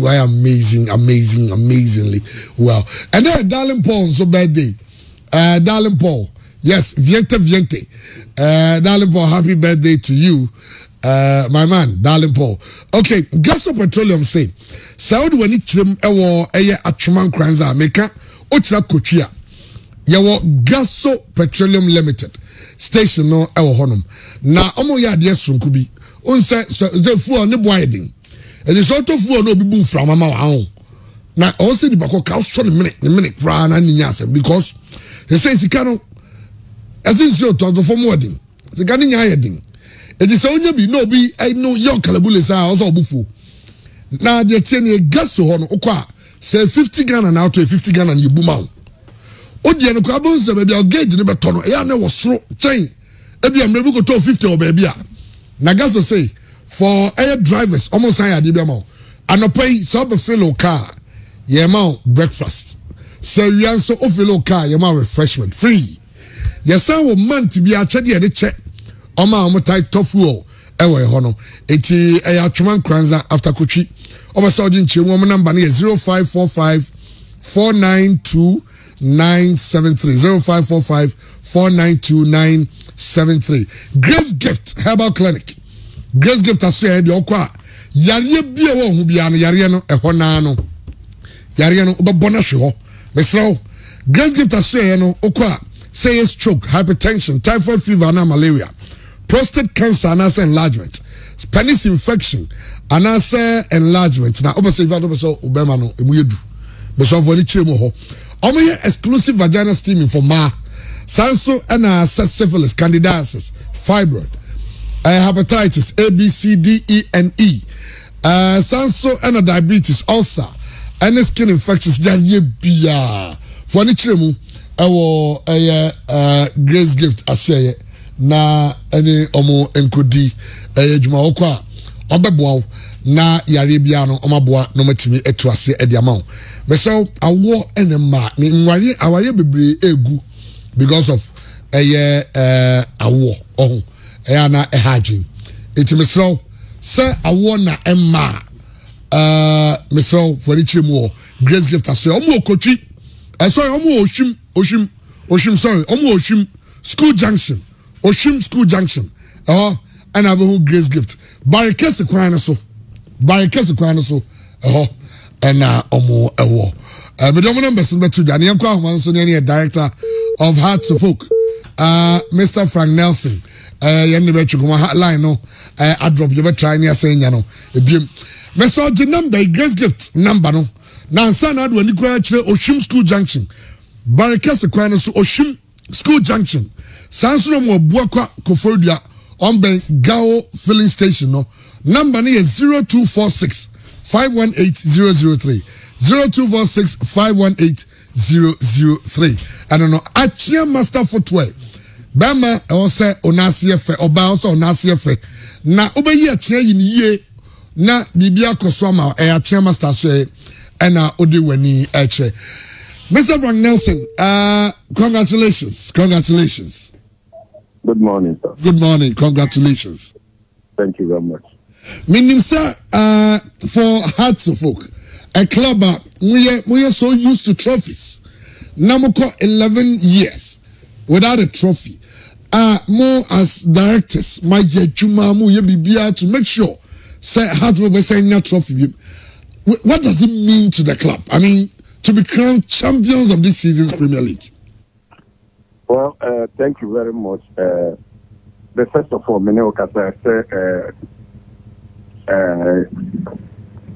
we have to appreciate God for what He has done. And then Frank Nelson, and yet Tobias Fede, and then Hanya Hotamaklo, and I net Samos Eso, and I Odote, and I Justice Ivy Award Mills, and your CEO, and your acting CEO, and your management, and your players, and your Yamina. But first of all, we have to say thank you to Almighty God who has made all things possible and beautiful in His own time. She said, "I say 10 years, and 11 years, and 12 years, Accra to Folk, a club that you be in say a trophy club. You are called with that trophy. And one was them, because football be the best message. But for the supporters, na me no wa na yejuma. Yes, they are frustrating." Because why they are now betting me first season, second season, okay, will be 10 years, a decade, without a trophy. By all means, I say how. Into Accra to folks, they are making me a catch you say, Anopa, baby, I will. You the Kotoju, may no, and go from Asinyame. Yet that was another hour, you might Accra to folk. Yamin is doing it a year, Juma. On an Emma Samuel Boyd Accra to folk. On an Emma Fatal, it's merely the team. On an Emma Ibrahim. On Nema Richard Atta, on Nema management, on Nema Tobe Afede, with Frank Nelson, Nina Honyawa Semaklo. I Jumama Accra Sofo because Yamin Ede Echo Accra Sofo. It's a meaning say everybody, not just me fear. Ghana Nina, then I'm over Ghana so and I'm over upon you, then I'm Motia Brochian and Bediamotia, Namoya supporters of Accra Sofo. Obia Enyaji because Accra Sofo, if you say a break it, that period of silence. When you say Nyame Betchere going forward. So you done Nyame asset, you done media asset, you done players and management. The Ghana football so you done asset. Ghana football started because Nina na Egma said Premier League no so according to this level no. President of Ghana football, Mr. Medanas, because they bring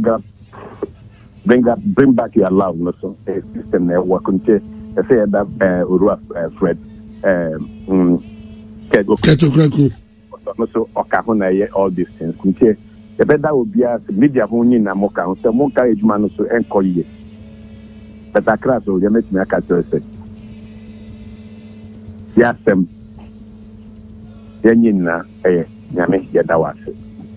We are jubilating with the Lord because we know that God made all things possible. And we are thanking God for what He's done for Accra. So none of me a catch say. The local victory Nina Eka. Okay.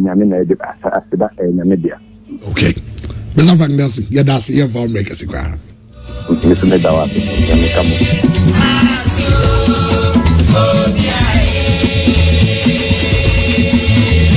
And now your house in our Sanswa. Now I drink also Unyampa Papa. Now you're a Achia Master Footwear. A honey in Yampa free. So Christian said, Biana Nasa FFA. And no be tries. And I be white. Yeah, Obia, yes, is that a gun? I don't know, Bia Tompawa. ɛyɛ Achia master footwear open shoe open sneakers open loafers open sandals open slides bibi a opebia omo patasi adwunasi road ya so omo ni washing bay na on the di hwe animu sabrosa na ndi di hwe no so no mo Achia master footwear number is 0244 391140 0244 391140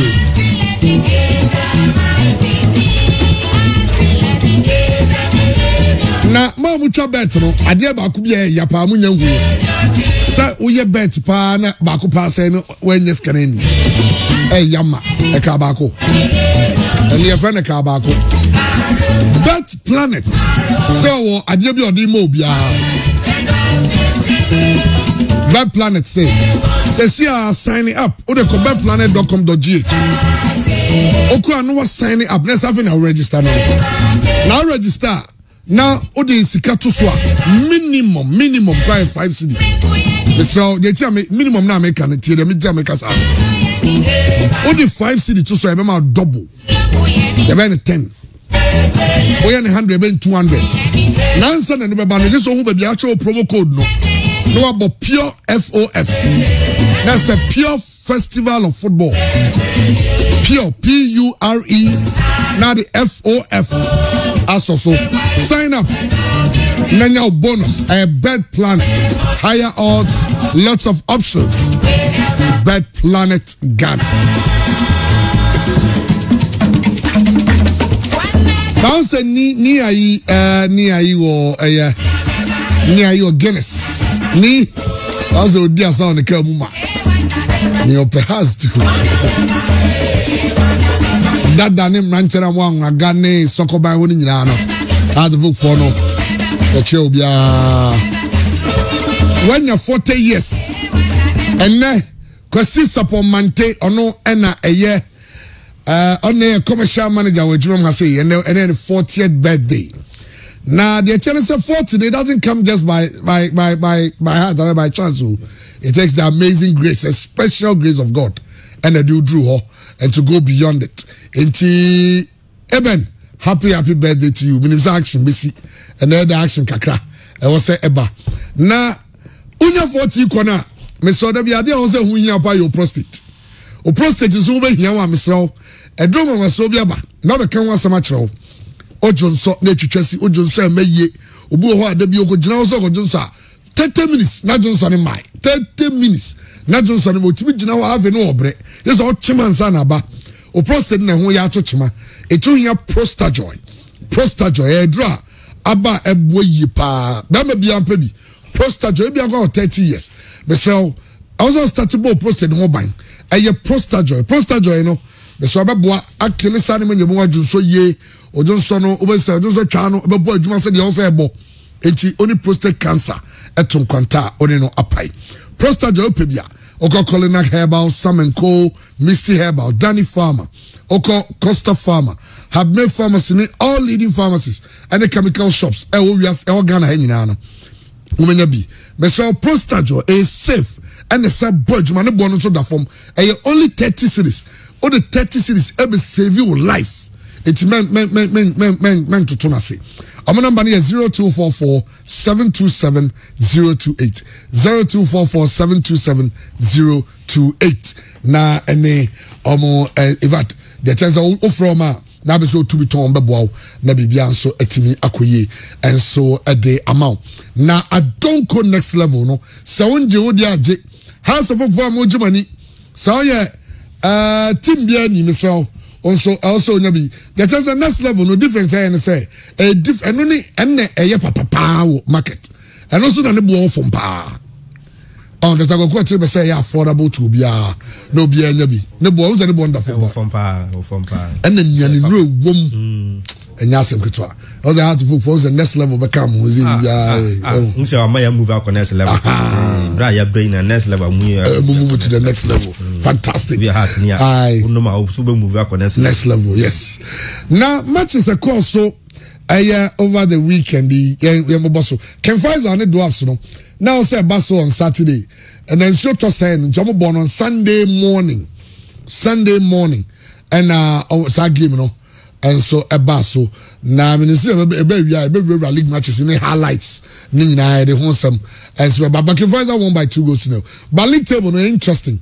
Any last round of matches no how e be see because relegation no ayehu say ejaya fa table no to man hwe because relegation no masre ye nyina fa tunsum ni empa bon taking Kinfaiza lechi Kinfaiza yeah no next level na komo koy ebe ta match de no mo so mo yiro mo say the liberty for no ye board draw no a money age no so start to say only has board draw no who say wanya hwade ni Kinfaiza abopa because Kinfaiza last match Kinfaiza needs a draw. Kinfaiza nya draw on be survive in the even Premier League no but say defeat ba ebe hagin go 42 for no doors defeat ba ebe hu ti number say league table na sana ya go twinkomo enche ni Primo Runners Company Limited omoye building construction company ni omba twinkomo sisi ana omonso atre sedie ni oma esi call masweye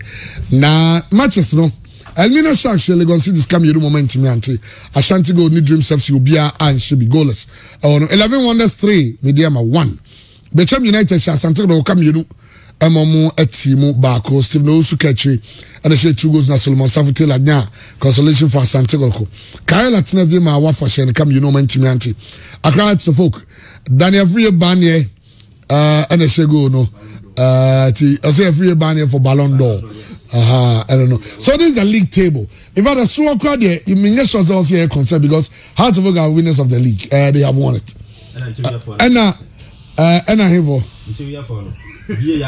Or Chow, I was in Chiano, we are saying in Panta Yania. Yeah, it was me catch say about Salagan, a cream near Ducrum, about semi-final. No more Chivian, the Waviaman.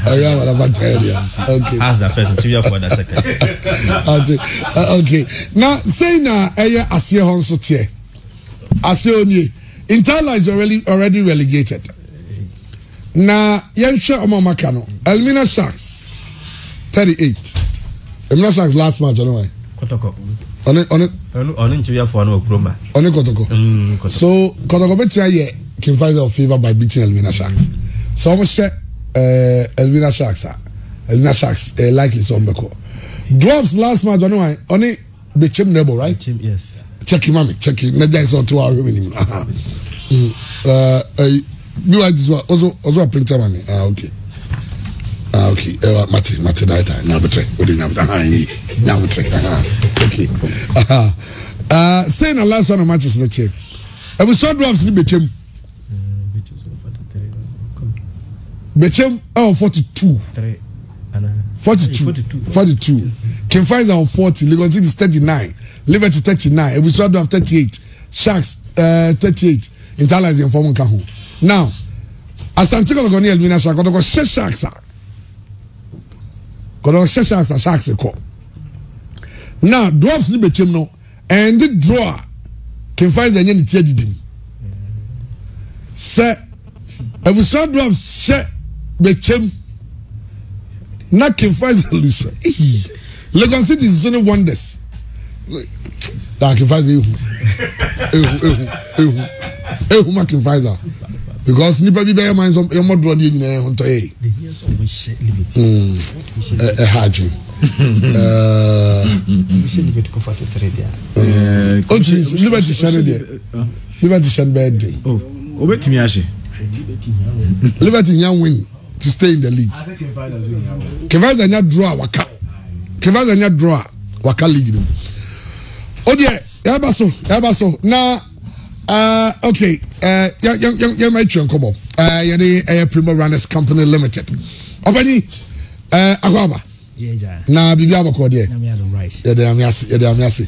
Primo Runners. Ebi obi atidin no credit. Obi say edi adwuma na mudi.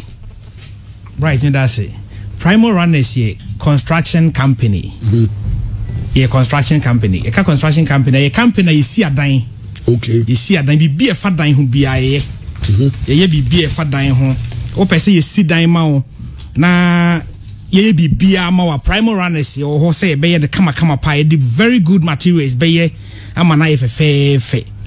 The Primo Runners yeye niema bebre bi e fa dan ho ne efie ho bia primary runners for yeye say bia me to na mpese me si dan na me ya me timi bedam wo pese wo si dan wo betimi dia bedan e betimi abasa wo asase ye be kwa kohwe asase free estimation because free estimation wo free ba bia wo bia ye beba ye ba be ma wo estimate ye be busa wo de ope how many bedrooms ne sa ne ma no ye be ye estimate amount okay sa ne ma ni nyina e free okay na de tie ne se enye no nko a obi wo si dan na si o obi ama na boso ye be boso ama se wo si ho dada na ope company obeba be rufi with very good and quality materials primary runners yes adwuma no so ye be more very good materials is IBR Eurotal bibia ope bia enfedi enye nchen we di good dance so 2-3 days na afedi na yet and I'm a feeling guy yes ye de embe more very good materials ayede e be good dance so amawa afi ball na da so ho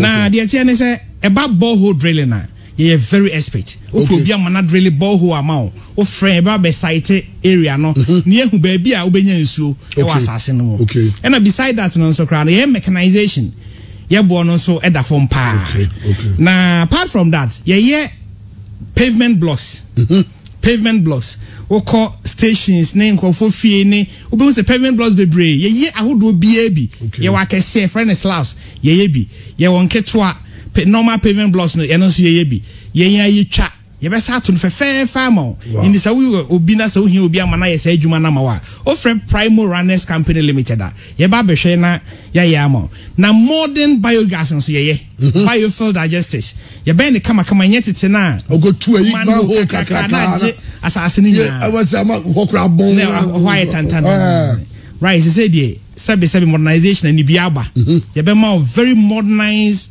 biofuel and biogas na we use no fie no nya so mfa so nso na ye trans hu say nkofo bebre na pese omu si adan omu ye properties bi nenso ahode no ofom skasem no enti ya na ya adwen say ye si dan no ma ye no trans ne no agree e bia me ya ban adwuma me businessman me businesswoman metimi atua say as initial deposit ya ka no ye betimi esi ama na wutuatua wow hey where you be amfra na adwemra ha mesre na wutuatua because is kabum so wo pes kabum dia kono ya na edin and what we do is say ope say ye ba na ye be boa sa kwan no so a wo frɛ ya ye be ba ye be ma free estimation when timi a enye ntokasembia eno kwa oji estimate no to a na ma bobo ho na oboabo ho sanity obi nso timi ka initial deposit no kra no menya ne sesi a menya kakra bi na ena dia amamo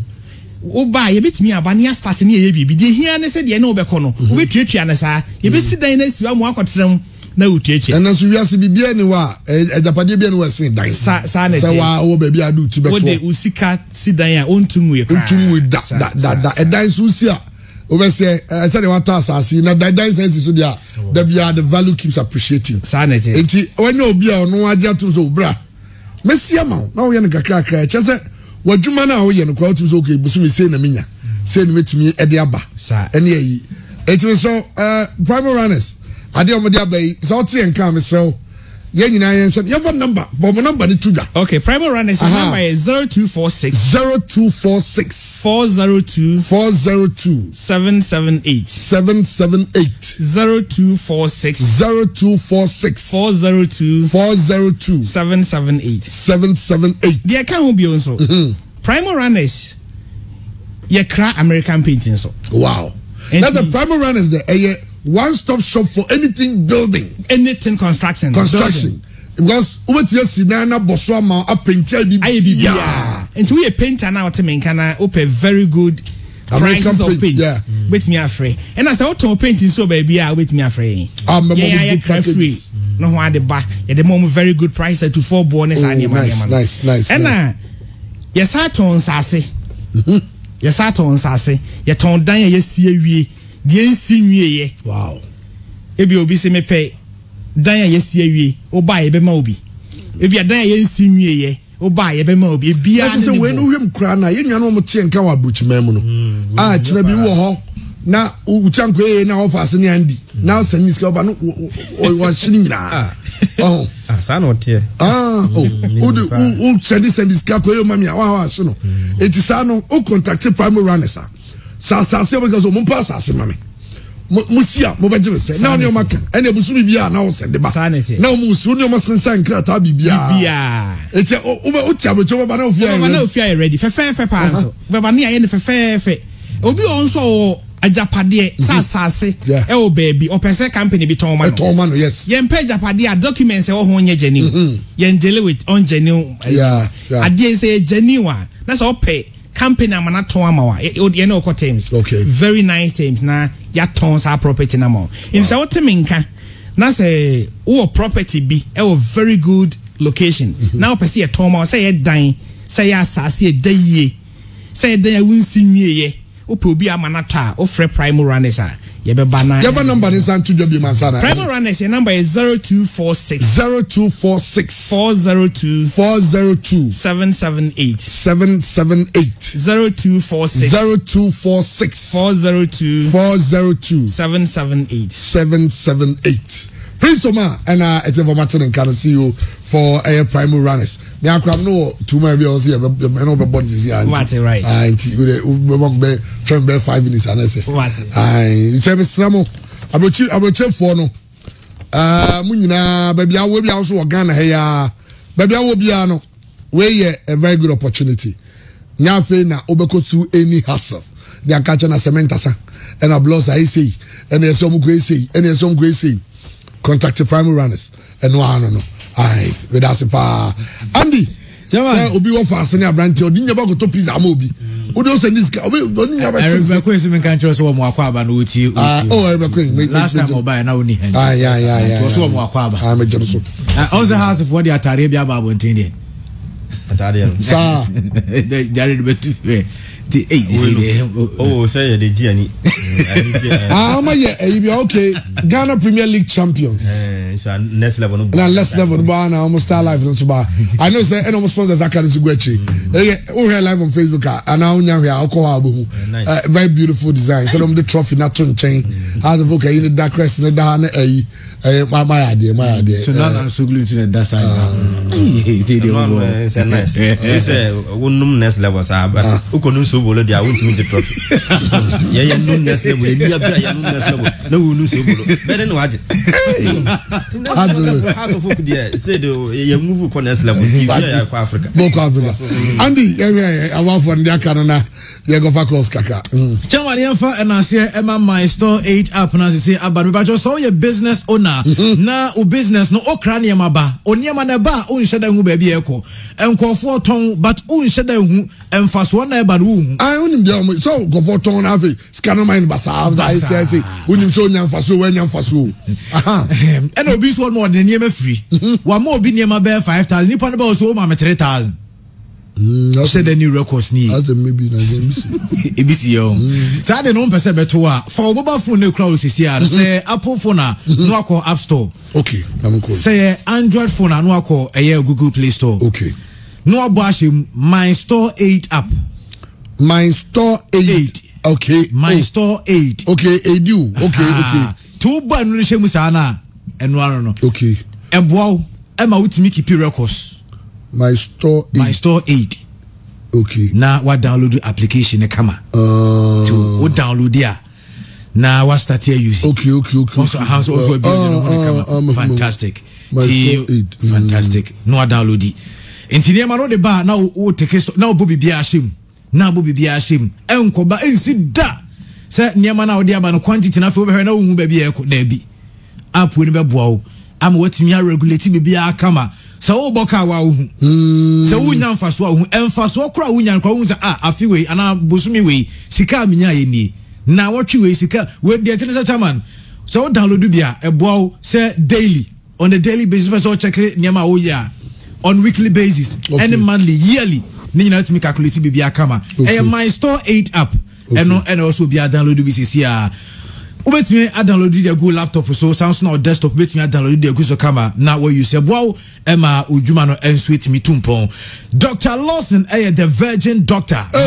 Virgin doctor so the chairman. Wow. Enya sem keto akwa law chemist no ewe dwa so eba gonorrhea syphilis sounds na bilharzia any waist pains no eba no infertility Dr. Lawson the drona your friend law chemist no also be enya bi wasadi delay man capsule senso the aba member delay man capsules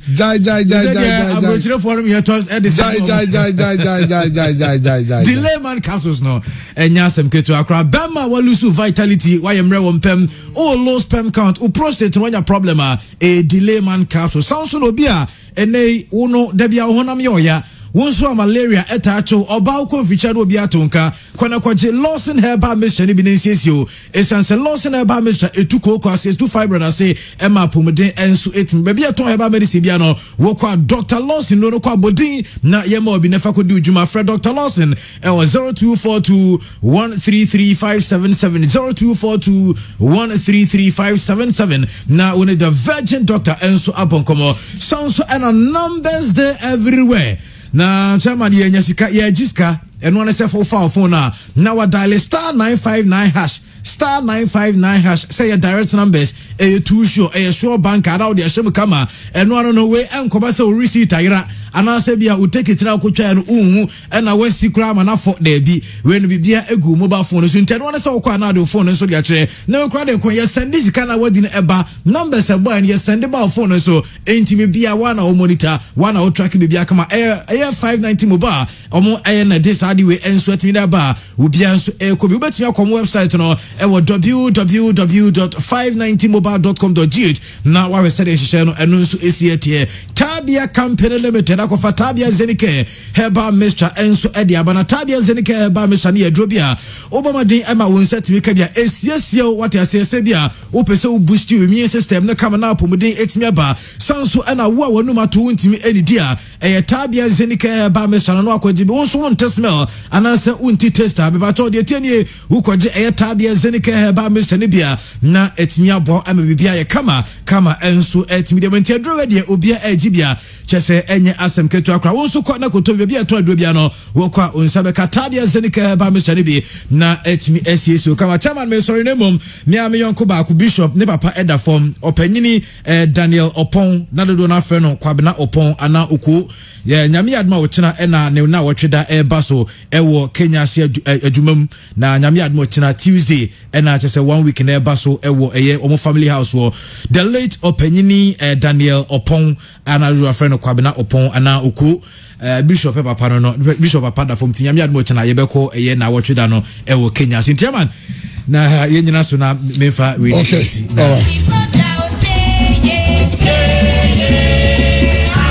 okay, yes, we then have a catch up to our grandson. Ya de dia kama college no zo. Chat one say that impany for nyina say Mr. Alex or Mr. Lassan or Lass's office or take on the then in bed me wishing happy birthday and Master Alex so amazing. And na china nyamba House of TV GTV Sports Plus House of TV no bia antena ho no hwe bi nema e course wo park before match na call your traditional house wo nema ko ye wo nyina House TV no be yin bibia live and a victory t-shirt no say this go no so na 40 cedis obi ankopa bi nyambo a 40 cedis ai Saturday nyambo a next level ba ko dia mo bi ntia evad bi bienu beba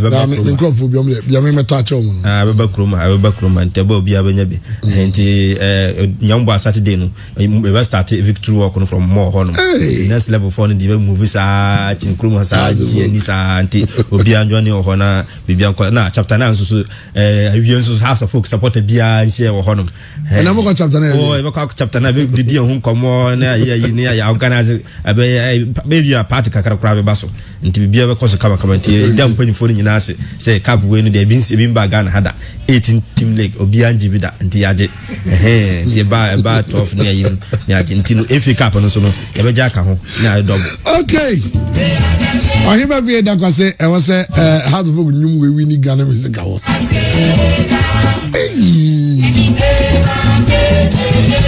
aje mo afa obeti afra no ache waje 0240929256 0240929283 Pure 95.7. Okay, hello. Hello. Yes, sir. Tomorrow, you never forget us. We are the folk, we are the folk. The west and the end of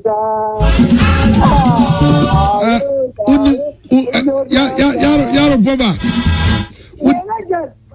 Speak as you run. Unnim how to vote in your Oh, Nina talent. Minister Vanaya, no. Mati. Okay, Yaro Baba. I don't remember about so. Just because if you don't live, you don't have talent. As I say, yes. If you live first of all, you have talent. Yes. Remember, we'll be starting now. Yeah, how to folks process, you know. But both are about so yaje. Who you about to know? Yani, minimum gang, yaje, as yaje, as I say. Now, no England for the Rockford. Man, you be Yabatono. Tower was idea. Okay, Mati. All right, Hello. Yes, sir.